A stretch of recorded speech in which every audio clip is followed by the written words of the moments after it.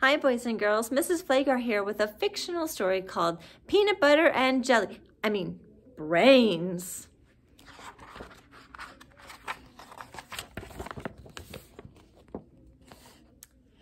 Reginald was not like the other zombies. The other zombies wanted brains for breakfast, lunch, and dinner, but not Reginald.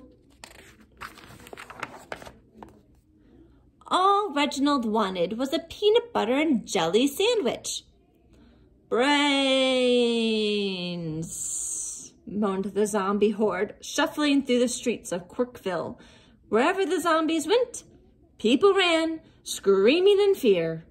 Nobody wanted their brains eaten. Not for breakfast, not for lunch, not even for dinner. Reginald didn't shuffle with them.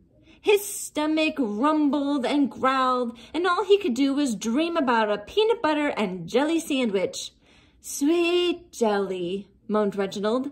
Sticky peanut butter.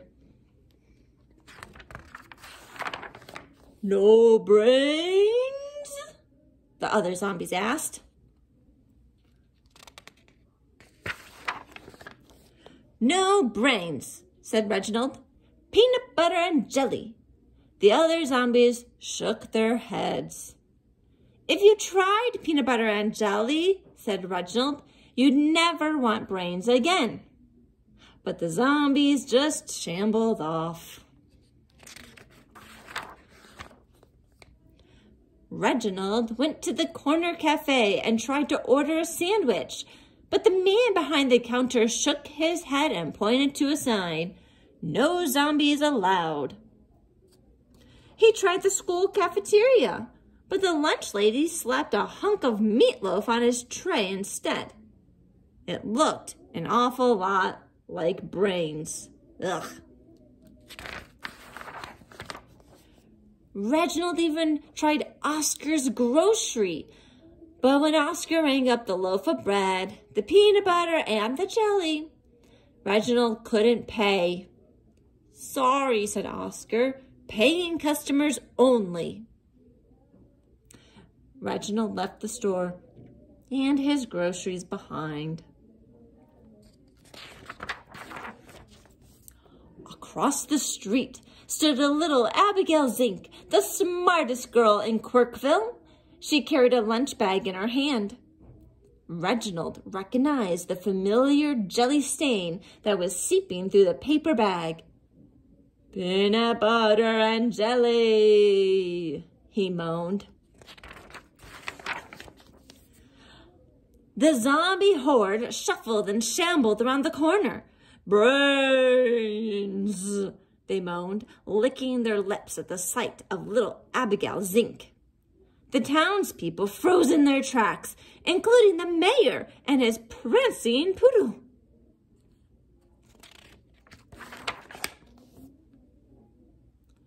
Suddenly, little Abigail Zink dropped the bag holding her peanut butter and jelly sandwich. Reginald lurched forward and seized it. He raised the jelly-stained bag to his lips. He could practically taste the delicious, stinky peanut butter and sweet strawberry jelly. Little Abigail Zink let out a shriek.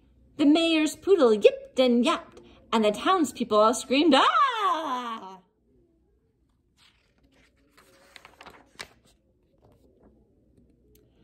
If the other zombies could just smell the peanut butter, Reginald thought. If they could just taste the sweet jelly. Brains! Cried Reginald, holding up the peanut butter and jelly sandwich. Brains! Moaned the zombies, reaching for the sandwich. Reginald threw it into the crowd of drooling zombies.